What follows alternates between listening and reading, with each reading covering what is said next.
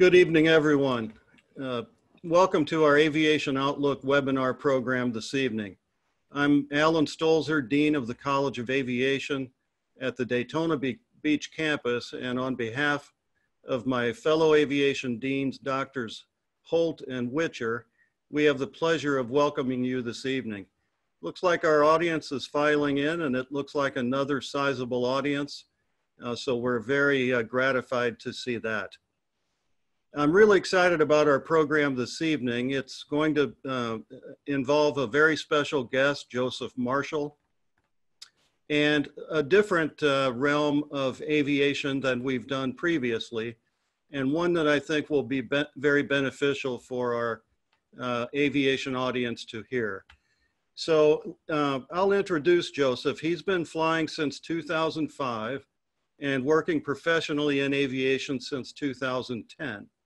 He holds a commercial pilot certificate and is a certified flight instructor as well. His manned aircraft experience ranges from flight instruction, charter operations, and safety program development, implementation, and management. Joseph is also a certified flight attendant, remote pilot, and SMS manager. Moving into unmanned operations in 2015 with Amazon Prime Air, Joseph developed and implemented the Prime Air Safety SMS program and was also part of the Part 135 development efforts. Today, Joseph is Director of UAS Flight Operations for Zipline, where he is assisting with the launch of their North Carolina operation. In short, Joseph is an enthusiastic and passionate nationally recognized leader in unmanned aviation. And having visited with him several times, I know our audience is really going to benefit from hearing his perspective tonight. So Joseph, thank you very much for coming. I'm going to hand this over to my colleague, Dr. Bob Thomas, who is Assistant Professor of Aeronautical Science. Bob and Joseph will have a conversation, and we'll also pose some questions from the audience. So again, welcome, Joseph, and Bob, I'll hand it over to you. Thank you, Dr. Stolzer, for the introduction, and welcome, Joseph. I know you're on location in balmy and a little bit stormy North Carolina tonight. To say the least. Yeah. So one of the things I'd like to remind our audience as well, at the bottom of your screen is a Q&A button. If you have a question you'd like to ask our guest, go ahead and hit the Q&A button and ask your question. We'll review them and work them into our conversation as best we can. When a lot of the people registered, they also asked some of the questions, which I've worked into our plan for this evening. So feel free to ask some questions and we'll try to fit in as many as we can tonight. So first thing I'd like to start with is a little bit about your background. I think everybody, as they go through aviation, has some key points in their life that kind of push them to the aviation career. So I wanted to find out a little bit about what interested you in aviation, and also how did you end up attending Embry-Riddle? Yeah, great question. And before we get started, just want to say thank you for having me. Super excited, and apologies ahead of time if I'm using my handkerchief to blot the sweat. It is very hot, but bear with me there. But again, thank you for having me. You know, I always wanted to fly commercially. Loved airplanes since I was a small child, like most who end up attending Embry-Riddle. You know, I obtained my PP or my PPL, excuse me, in high school. And I actually knew I wanted to attend Embry-Riddle early on in my high school career. And to be quite honest, you know, the economics drew me to having a hybrid approach to my education. You know, I got my Associates of Science and flight certificates outside of Embry-Riddle and ended up transferring in to complete my Bachelor of Science at Embry-Riddle. So it was a bit of a unique experience, but, you know, it enabled me to get the exposure and education I needed to succeed in the aviation industry. And, you know, Embry-Riddle always encouraged me to put myself out there, you know, and essentially was a deciding factor in obtaining my first internship with Allegiant Airlines. You know, it was Embry-Riddle that kind of was that deciding factor to get me through the door. And that really set the tone for my career trajectory from airlines, ground handling, and now UAS. You know, so, you know, Embry-Riddle, I say, is essentially the Harvard and Yale of aviation, and the Eagle reputation, I can say, goes a very, very long way. And I'm very proud to say that I'm an Eagle. So yeah, it just really stemmed from my passion since I was a small child, and then leading into the focus and exposure that I had, starting in high school and leading up from there. Well, I know you said there's definitely, with your variety of certificates, even your flight attendant certificate, it's quite a vast background of aviation history you have there. So one of the things that I was curious was, how did you decide to switch, so to speak, from manned to unmanned? Because it looks like when you started your career, you're kind of leaning towards the manned side, and then now you switched to the unmanned side. Yeah, that's a great question. And honestly, it kind of happened organically. It wasn't necessarily a decision that just happened naturally. And I said, I'm going to go from manned to unmanned. I was, back in 2014, 2015, I was very content, really enjoyed my work. I was at a 121 air carrier with the Legion Airlines, building and managing their safety management system for airport operations and the airside operations. And it was fantastic. Absolutely loved it. But Amazon announced their UAS program back in, I think it was 2013. And it just piqued my interest. I love tech, generally speaking. I like to stay up on all that information. And naturally, I put myself out there, reached out to a few individuals, more or less just out of interest, not because I was necessarily looking for anything. And one thing led to another. And at that time, SMS was in its infancy and just starting to be required for 121 carriers. And others were seeing the writing on the wall, including Amazon Prime Air, and they were looking for a safety manager to help implement and build a safety management system. So yeah, one thing led to another. An opportunity came my way, and thankfully my wife always wanted to live in England, and one thing led to another, and decided to take the risk and transition to the UAS space, and I haven't looked back since. So I can say I think the UAS aspect found me. I didn't find it. Well, it's quite a unique story. So let's talk about safety management for a little bit, because that's obviously a big part. And you said a lot of 121 carriers now coming out with safety management systems. Can you just give us a little brief background of what a safety management system is and how it would apply in your operation there? Safety management systems, to me, it essentially creates structure. It's a business approach to managing safety. There's four components, safety policy, safety assurance, safety risk management, and safety promotion. And really it creates accountability throughout an organization. It ensures that safety is built into every aspect of what an organization is doing. And it doesn't just apply to aviation. It's used in trucking and other industries. It's a very valuable tool, but it really creates the accountability throughout the org for every role. And I'm a huge fan of it. And it's very unique taking an SMS program that was inevitably built for a 121 air carrier, and trying to scope it and apply it towards, UAS operations.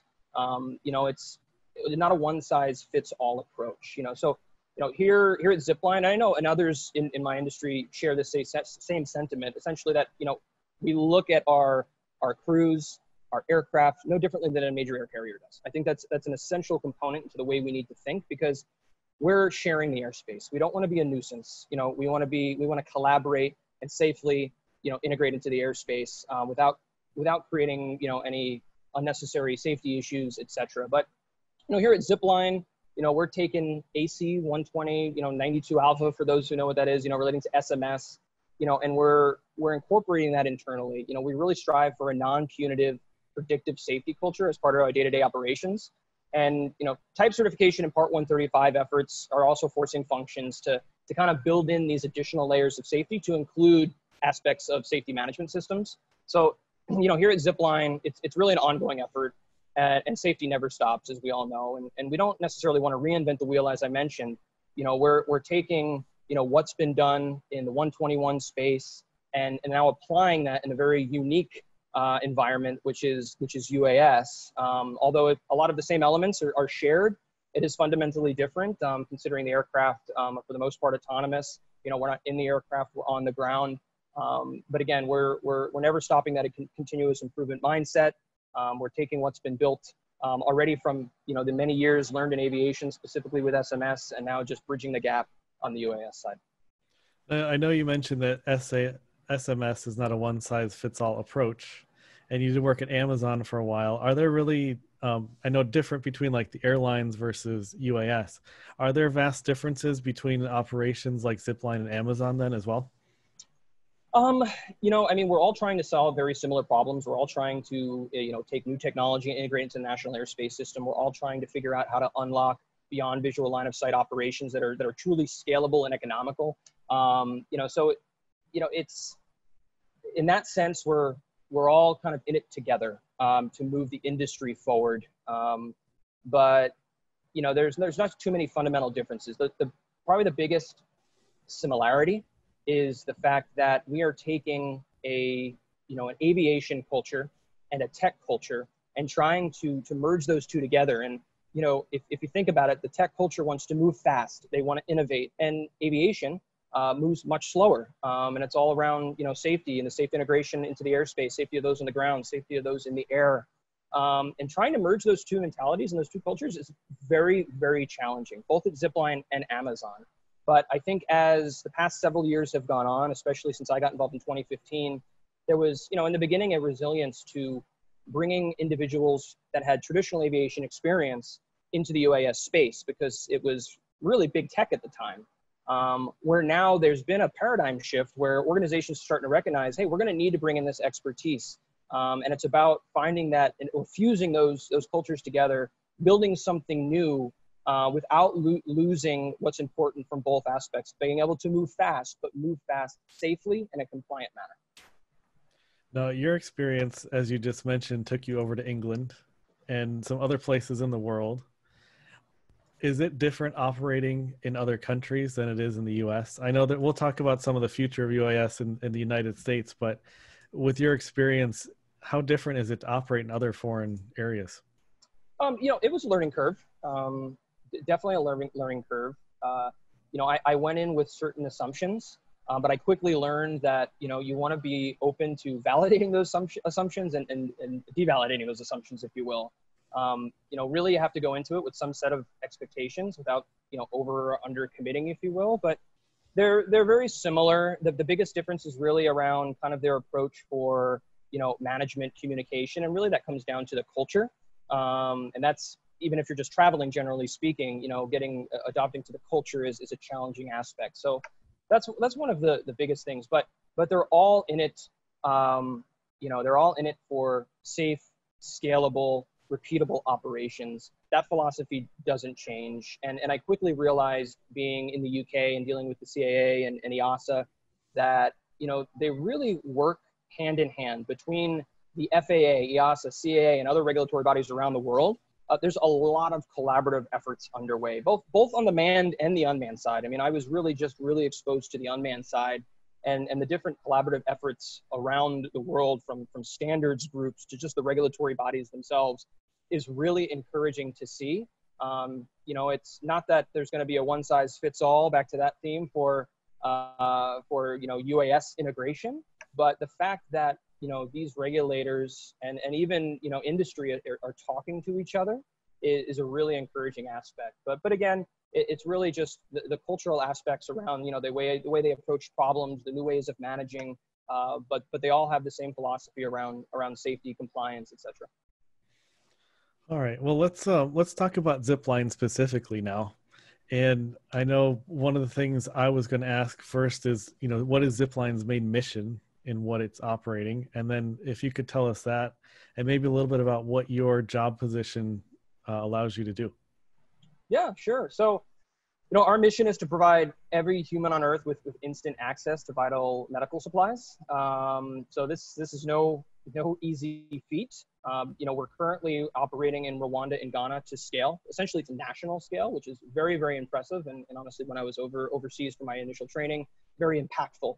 But I can go into that later on. But, the U.S., we are actively seeking, our Part 135 and our type certification. And a majority of the time, my time is spent building and driving, the organization to establish a safe and compliant UAS airline, but this is really not reinventing the wheel, as we are using our international operations as a baseline, but we're rather redefining, our mission overseas to be applicable to the UAS space. So now that we're, moving with our ongoing COVID-19 response, with partnership Navant, we're currently flying under 107. It's very difficult to have an impact, a national scale, in the current regulatory environment, but we're actively working, to get our 135, driving those continuous improvements, working with industry, working with regulators to enable us to actually eventually get to a point where we can truly, exercise our mission to provide, every human on Earth or here in the US with some level of instant access to vital medical supplies. So what would your day-to-day responsibilities be like? Great question. So right now, I'm really focused on, since we're actively obtaining our Part 135, our type certification, we have our Part 107 operation currently underway to support COVID-19 response. A lot of my time is kind of working to move us towards obtaining our Part 135 and type certificate. So, day to day, I'm building manuals, building policies, process procedures, working to integrate those into the operation. And the really, it's unfortunate circumstances, with our 107 operation in response to COVID-19, but the benefit for us as Zipline is it's enabling us to actively kind of test some of these assumptions, put into actual practice our Part 135 policies, processes, and procedures, and vet those out early so we can learn rapidly. So when the time comes for us to validate those, we can, or validate our 135, we can do so successfully.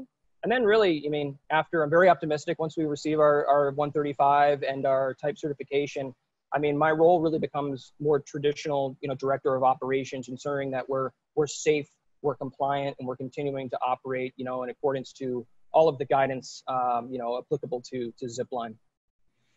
Well, I'd like to, if we could, kind of talk about the Zipline aircraft, because that's something that's unique to Zipline, because I believe you manufacture or at least produce your own. So if you could kind of talk about the aircraft itself, and then we also have a short video kind of showing the launch and recovery of a system too. Yeah, no, I'd be happy to. You can see it behind me. There's the body, what we call the body. We have a modular design. We have a separate wing, we have a separate body. We insert the battery. I'm sitting next to actually the battery charging units here. It's a modular design. It's designed that way for ease of storage, but also maintenance. So it's a very unique design, but there's actually an elegance to its simplicity. And unlike you think UAS, you think of a quadcopter, and ours is generally, it's a fixed wing. So it's a little bit less intimidating in a lot of ways, but we have about a 10-foot wingspan. We're about 6 feet in length. We have dual props, both a push and a pull. And we have about 55 nautical mile, range in one direction. So it's quite substantial, and we travel around 60 to 65 knots, relatively speaking. And, we load the payload. You can see the payload phase right there. We load the package. It flies over, a predetermined position. It drops the package. Our accuracy currently is about 2 parking spots, believe it or not, in varying wind conditions. It's very, very impressive and exciting to see. Both the launch and the drop is very interesting and unique. Comes back and it recovers. Yeah, again, very simple design, but there's a lot of elegance to it, and it's fully autonomous aircraft. So the mission is preloaded. We do a lot of GIS work leading up to it to make sure our routes are in compliance with what we've agreed upon with the FAA, as well as our internal safety protocols and route design specs. And then the aircraft goes on its way. If it detects an internal failure or anything else, it can turn back, it can go into a hold, and in the unlikely event of imminent danger to another aircraft or personnel on the ground, it does have a paraland system. So we can deploy that paraland system both via the controller or the PIC, pilot in command, or it can do it autonomously if certain parameters are met. So yeah, that's our aircraft in a nutshell. But I'm sure some of you have seen the video, but it's definitely very, very simplistic. Yeah, I'll go ahead and play the video now, and then maybe you can kind of talk us through the launch here and the recovery. Yeah, so you can see we're carrying the body, as I mentioned that modular design.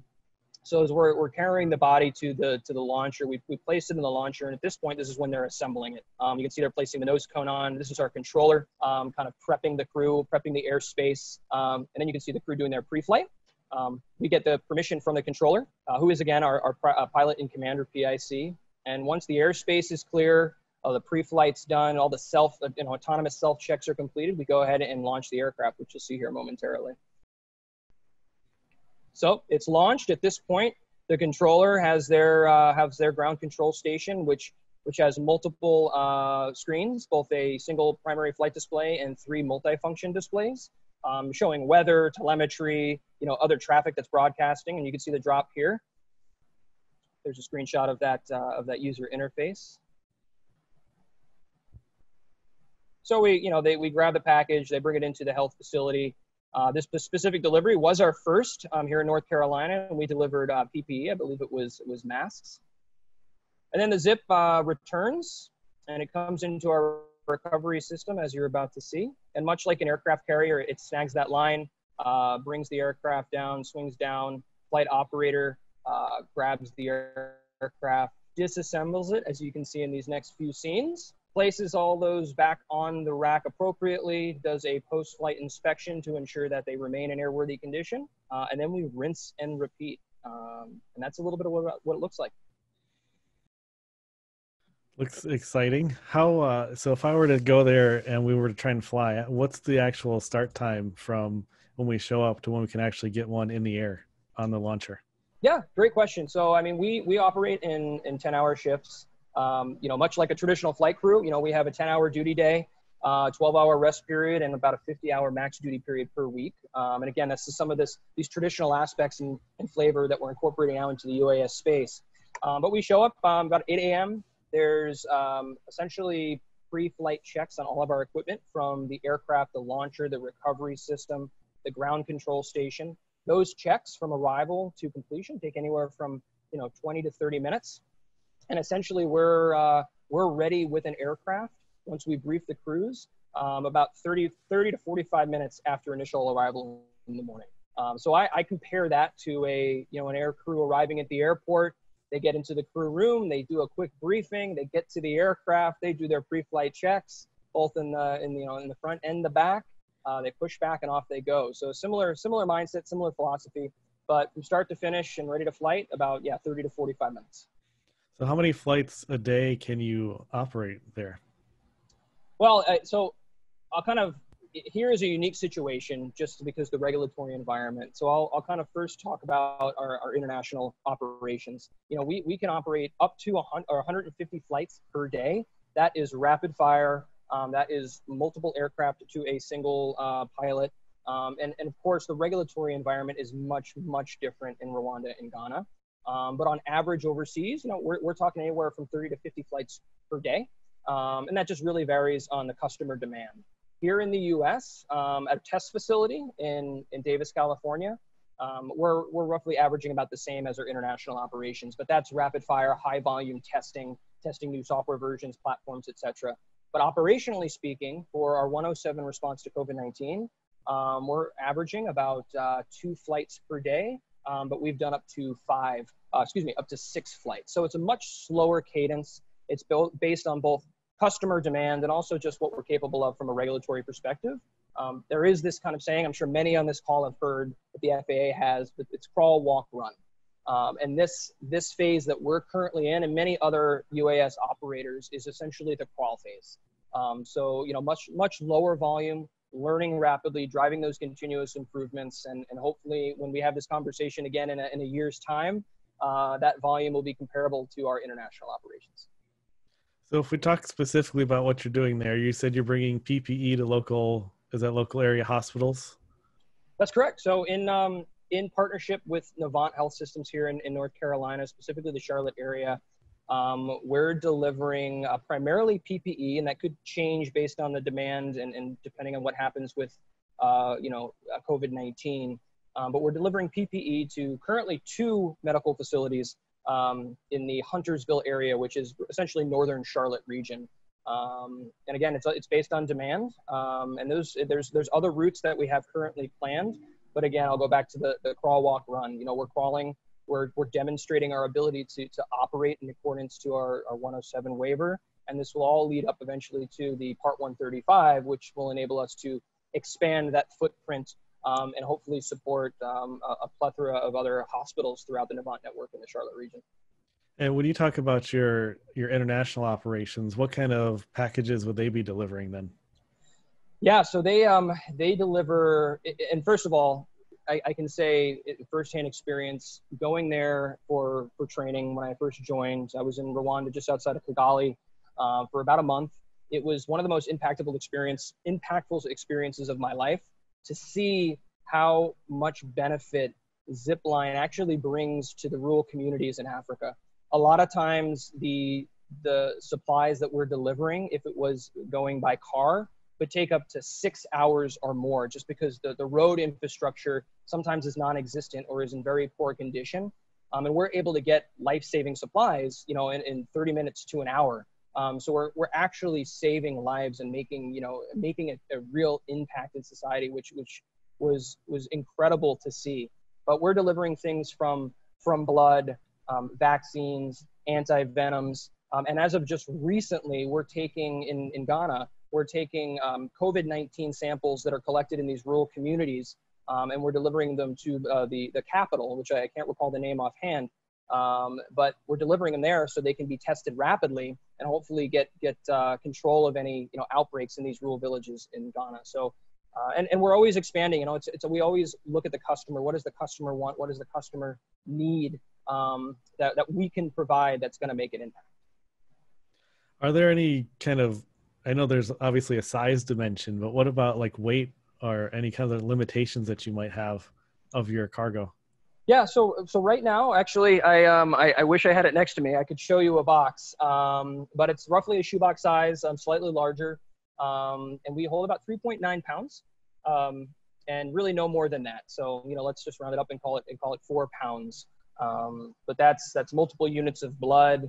That's, I mean, you can imagine a vial of anti-venom. That's many vials.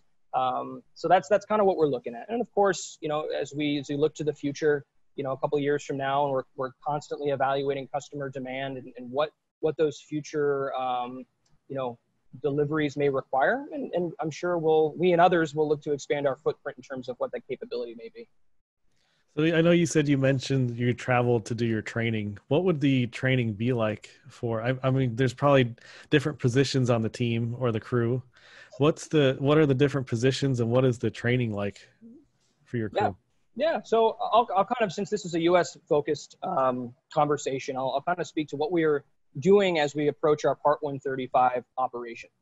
The different roles that we have from a flight operations perspective, there's a flight operator. Think of the flight operator like ground crew, turning an aircraft. They're bringing the aircraft in, they're unloading the baggage, right? They're refueling. Our flight operators do essentially that. They help disassemble the aircraft. They obtain the package, they weigh the package, they load the package. So that's the flight operator position. Then we have the controller, or the remote pilot in command, the RPIC. And they're just like as it sounds, they're responsible for those aircraft that are in the air, monitoring weather, monitoring the telemetry, conducting all pre-flight and post-flight briefings. And that's our more traditional flight crew. And then we have our maintenance technicians who do exactly that. They're fixing the aircraft. They're doing regularly scheduled maintenance. So you can see, and we might have different names, but very, very similar to what you would see in traditional aviation. The training program, it lasts roughly 3 to 4 weeks. And we don't necessarily, again, we don't want to reinvent the wheel where we don't have to. We're leveraging training programs and methodologies that have been used from the traditional aviation aspect and bringing that goodness into the UAS space. So, there's a lot of similarities. We start with ground training, about a week's worth or more of ground training, going through systems, just general in dock. We move from that to what we call observation. We want the students or trainees to understand what they're going to be doing after they've just sat through, which is very exciting ground training, and really understand what that workflow looks like. So they actually observe the position that they're being trained for, whether it's a flight operator or controller, so they can fundamentally understand what they just learned and see how it applies in the real world. After observation, they move into what's traditionally called line-oriented flight training, or LOFT. We call it application training. That's where they're actually functioning within the role that they're training for, while being shadowed by a qualified flight ops instructor. And that, they're just like if you were to get your private pilot's license or your commercial and you're practicing maneuvers, right? The instructor will demonstrate, and then the student will actually then perform that maneuver. So a similar philosophy, but in a real environment. And if all is successful, they have a practical evaluation and check ride where we put them through an oral exam, and then they actually have to demonstrate their performance, just like if you were on a traditional check ride for your PPL or CPL. Then we issue their certificate if all is successful. And then there's currency requirements, just like you would have in the manned world, especially 135. There's multiple things you have to do annually, and we pull that in, all that goodness, per 135. So how many pilots would you say that you have right now on staff? System-wide or just here in North Carolina? Oh, we'll go with both. Why not? I know I don't have the numbers exact, but if I was to say, looking at Rwanda, Ghana, and the U.S., both our operation here in North Carolina and our testing facility in Davis, we're probably upwards of 200 personnel, flight operations personnel, a combination of flight operators, controllers, and maintenance technicians. So it's quite the heavy lift. And, back to the training question, the training academy has traditionally been in Rwanda, outside of Kigali, and it remains that way. That's the primary training facility for international operations. And they've done an absolutely fantastic and amazing job scaling up to be able to train these many people, or that many people, but to such an incredible standard. There's not a lot of differences, when standardization goes a very long way in aviation. So, in terms of the training program that we've built for the U.S. and our Part 135 op, we've leveraged a lot of that goodness, a lot of the years of lessons learned since 2016, since they began operating, to, incorporate that into our current training structure. But obviously with what is required for 135 in the U.S. regulatory environment. One of the things I noticed in your video was, as it was coming into land, a little weather sensor up there with the wind gauge, anemometer. With the smaller aircraft like this, would you say that forecasting the weather or using the weather products we have is a challenge? Or what are you actually looking at the most? Because I would understand in other parts of the world, they might not have as many airports and sensors as we do here in the US. But what matters to you for the weather, and what do you look at every day before you actually operate? Yeah, and that's a great question. Eventually, like working backwards in the future, from the future, micro weather forecasting, very localized weather forecasting is going to be huge, as both UAS and urban air mobility, get into the play. That's going to become more and more important. But, rewinding to today, yes, weather is challenging. And as you mentioned, overseas, internationally, it's even more challenging. The robustness of weather reporting is sometimes non-existent. So, the challenge internationally is huge. We fly in multiple types of weather overseas, wind, storms, rain. We have very strict flight parameters built into the system. So if it is sensing that it's, in an updraft or downdraft, or the conditions are exceeding or approaching exceedances for the system, the aircraft will turn back. Or the controller, if they notice something via whatever tools they're using, will initiate a return to nest, as we call it. But here in the U.S., we're really fortunate to have the tools that exist today. And for us in North Carolina, in the Charlotte region, there's a lot of airports that are actively reporting weather on a hourly basis. So we're fortunate enough to have a fairly robust weather suite, if you will. But for us, operationally, the first thing that we do in the morning, or the controller does, is they go into the control room, they turn on the ground control station. One of the first things they're looking at is the weather forecasting. We use ForeFlight Weather. I'm sure pretty much everyone in this call is probably familiar who flies with ForeFlight. A tremendously useful tool. So we leverage that for cross-referencing all of the different airports throughout Charlotte and trying to identify trends from North Charlotte, South Charlotte, East Charlotte, West Charlotte, to kind of create a cohesive weather picture for the small region we're operating in. So almost like an area forecast, but just for the Charlotte area. And we found that to be very, very effective. So we complete a morning brief or a morning assessment of the weather. So the controller can have a kind of a holistic picture of what, hour by hour, what the weather will look like. We also have a requirement that at the top of every hour, the controller must do another thorough assessment of the weather to make sure things haven't changed. We all know that weather can degrade very, very rapidly, especially during the summer months. So we take that into account. But, we try, prior to flight, we also do a scan of of the weather, but we try not to monitor the weather as closely during flight, just because there's so many other things happening. And this is why we take a very proactive approach with leveraging the forecasting tools that currently are in existence to help formulate our weather plans. You know, where that needs to get better in the future is things like, you know, winds aloft. A lot of times we can only get winds aloft from at 3,000 feet, and then we can only deduce what that may be at 400 feet or below. So there's a lot of challenges and information we don't have. Sometimes we have to make a best assumption based on what is out there. But right now we're finding that the traditional tool sets that exist are providing, you know, the information that we need to be able to make those proactive decisions. And right now in the U.S., we're not really operating in rain or any convective activity. You know, we're trying to be as conservative as possible to enable the highest likelihood of success, both to continue to be able to support with COVID-19, but also just progress the industry forward, prove out our capabilities, not only for Zipline, but for the rest of the industry. Because if we succeed, if Wing succeeds, if everyone succeeds cohesively together as we move forward, it's just going to open up the floodgates for everyone else.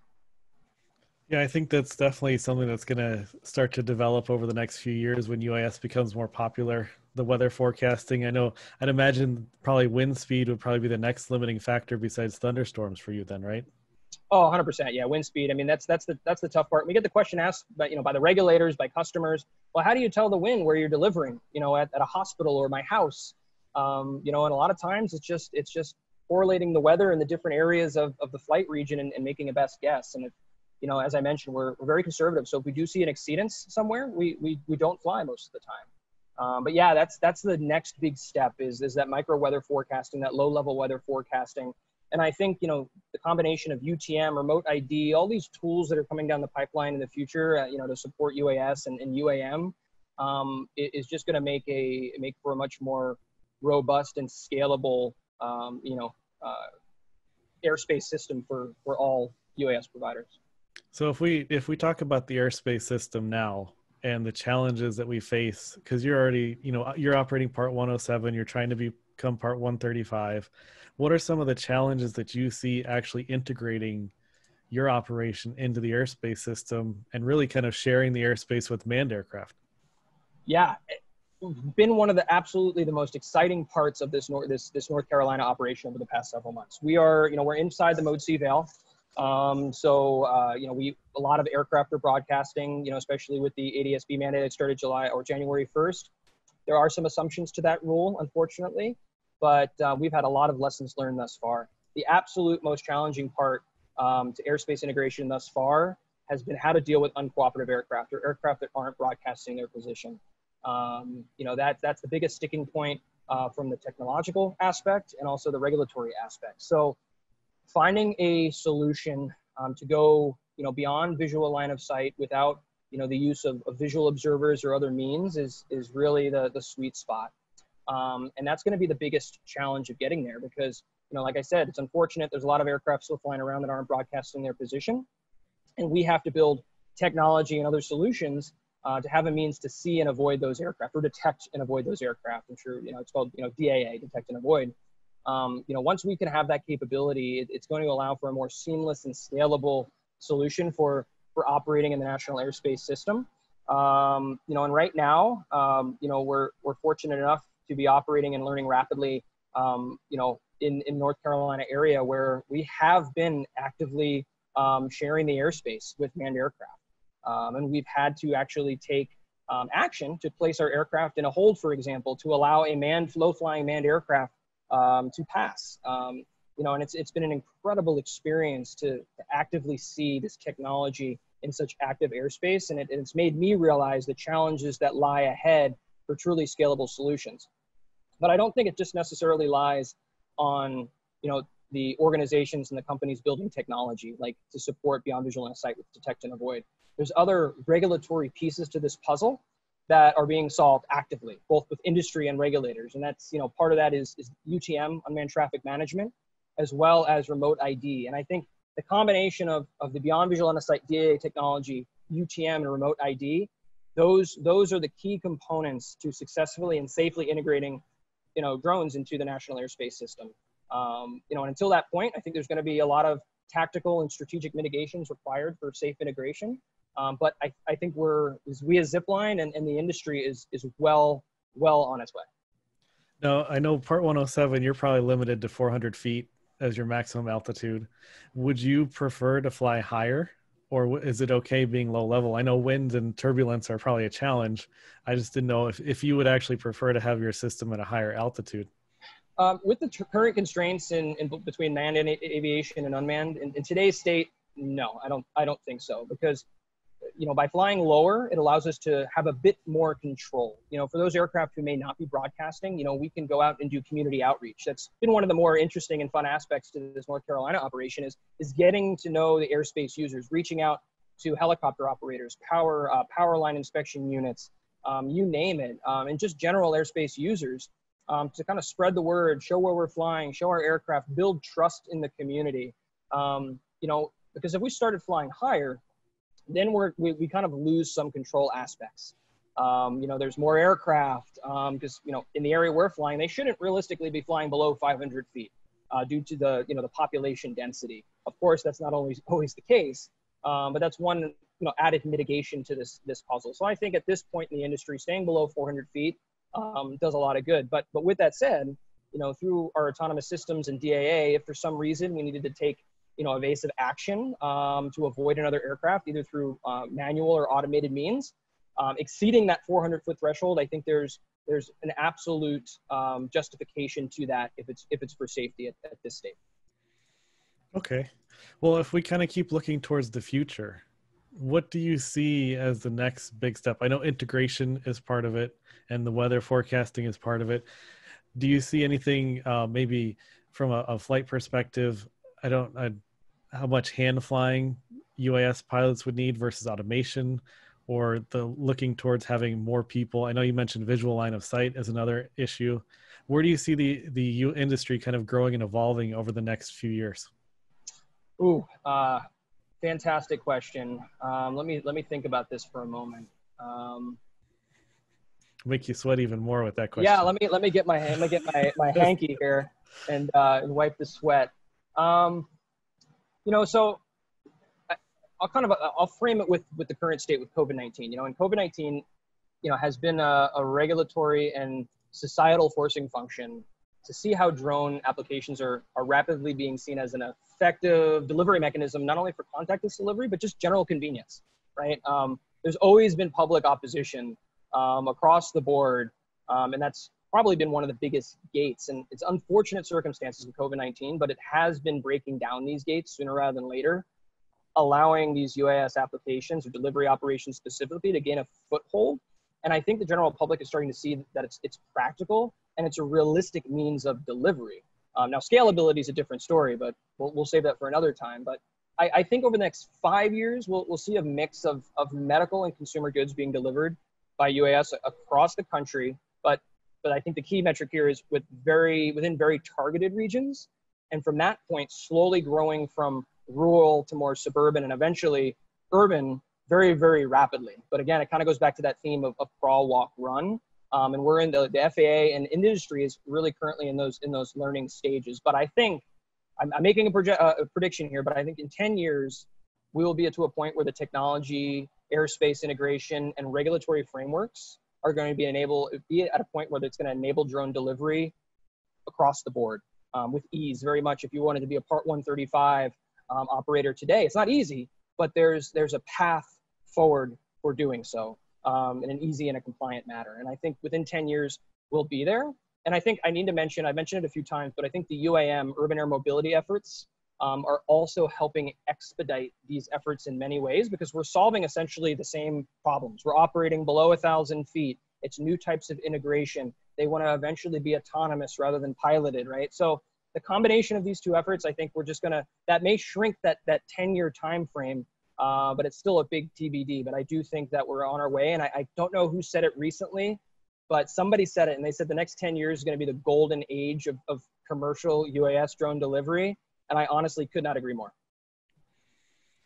Well, thank you for that. Before we get to some of the questions our audience has asked us, we have a little segment that we like to call the rapid fire segment, where we just ask you a few kind of quick questions here. So first off, I know you traveled around the world quite a bit. What were some of your favorite places that you visited in your travels? Ooh, I would say, so when I was living in the UK, working for Amazon Prime Air, I had the fortunate, privilege of coaching Cambridge University's ice hockey team. And we had a tournament in St. Moritz, Switzerland, and it was absolutely one of the most magical, beautiful places I've ever been to. And it was one of the most memorable experiences of my life. We played, an outdoor hockey tournament, and just is ingrained in my mind. So I think St. Moritz, Switzerland does it for me. But I will say another beautiful place that is one of our favorites is Edinburgh, Scotland. Absolutely beautiful. Okay, who's your favorite hockey team? Oh, Tampa Bay Lightning, greatest hockey team on the planet. All right. What's one of your most memorable aviation experiences? I would say for me, it's my Allegiant Airlines internship. I was able to sit, believe it or not, in the most comfortable jump seat out there in the MD-80 for about 100 hours of jump seat time. Being very sarcastic, it was one of the most uncomfortable seats, but that was probably, as a young aviator at the time, had probably one of the most profound impacts on my aviation career on both what to do and what not to do. Okay, what is your favorite airplane? I have to have a twofer here. So I have to say, growing up, it was the F-104 Starfighter.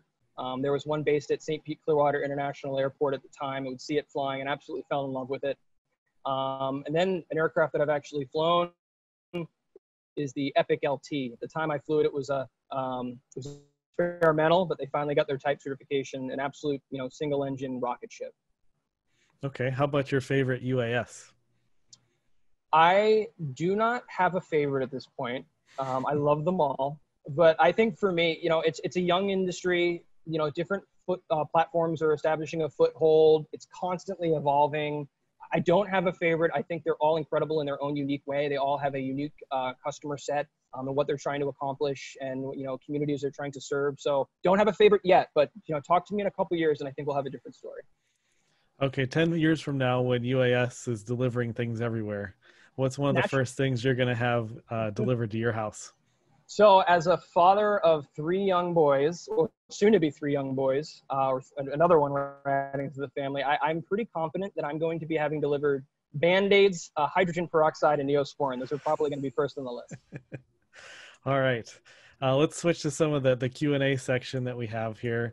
And a lot of the Q&A that we've gotten is really kind of asking you for some advice, both maybe what you'd give to younger students that want to pursue a career path, and then we'll talk about some more advice later on. But what would you give advice-wise for younger students, or maybe your earlier self when you're going into this industry?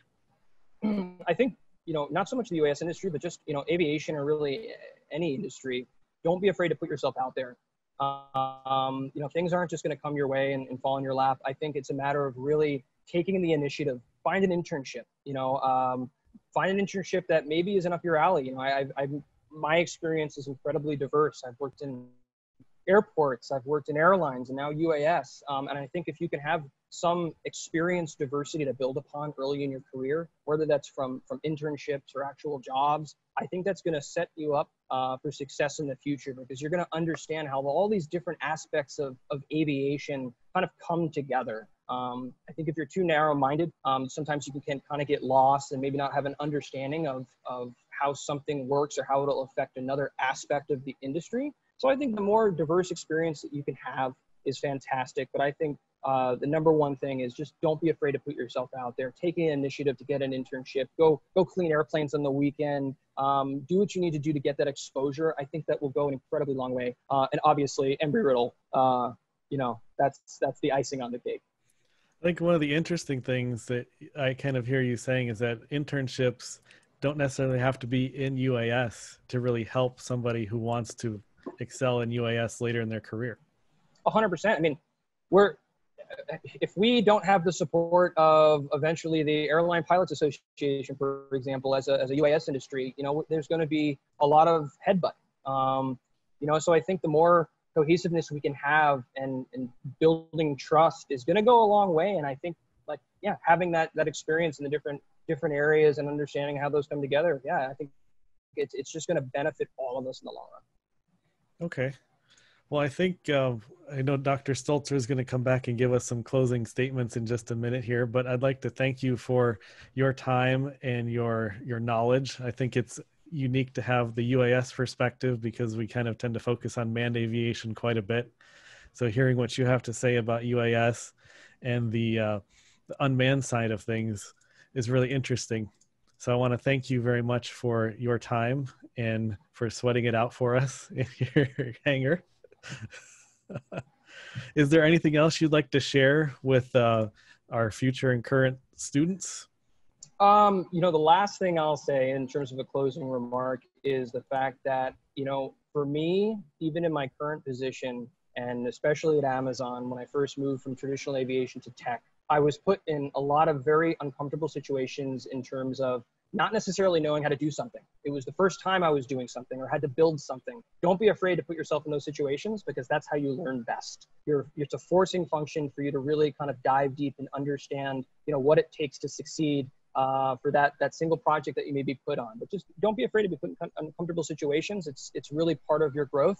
And I think it'll just build your character and your career, further as you move along. But thank you for the time. I've really enjoyed this, and wish everyone the best and best of luck in their careers. And please feel free to reach out if anybody has any questions. I'm happy to answer them. So thank you.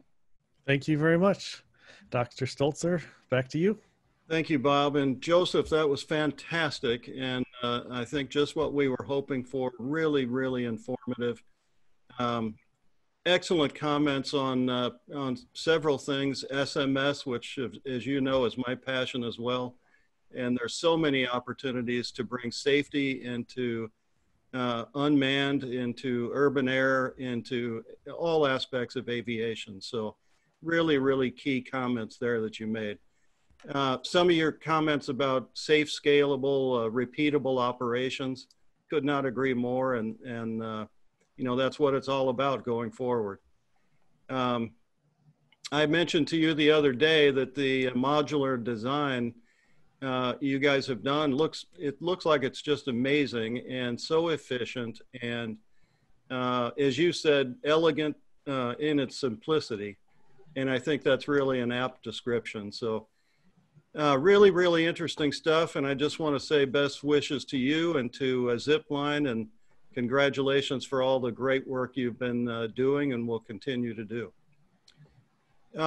We're planning more superb webinars, and we'll be announcing those very soon. So stay tuned to our Aviation Outlook webpage for updates. Thank you all for attending, and good night from Embry-Riddle.